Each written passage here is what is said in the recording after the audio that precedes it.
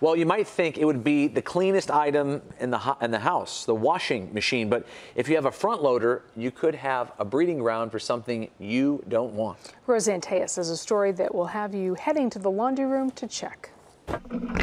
How could something you put soap and water in practically every day get dirty? I discovered mine is filled with slimy black mold. This is awful. There's so much mold around here. How does this happen? Right. Well, this is the seal, okay, that prevents water, obviously, from coming out of the washer. And with the door closed, the seal traps moisture, which promotes mold. Tal Pendo owns an appliance repair business and gets a lot of calls on this. The worst you've seen, describe.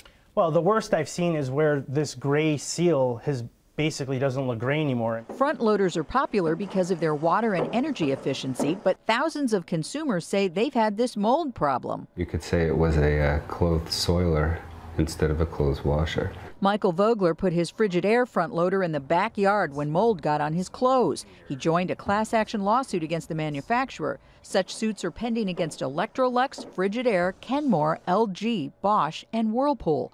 Whirlpool says the company received a winning verdict in a class action last October. And in a statement says that validated what our consumers already know, that these are high-quality washers with great performance. Chicago attorney Ed Wallace represents people suing Electrolux and Frigidaire. They sold these machines knowing that they had a problem, and when consumers contacted the company,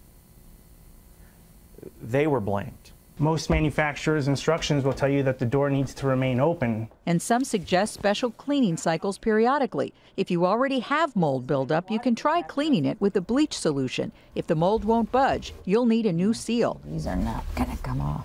It was gross. Cassie Kirby got one after a repairman showed her the mold. You must have thought, how did I miss this?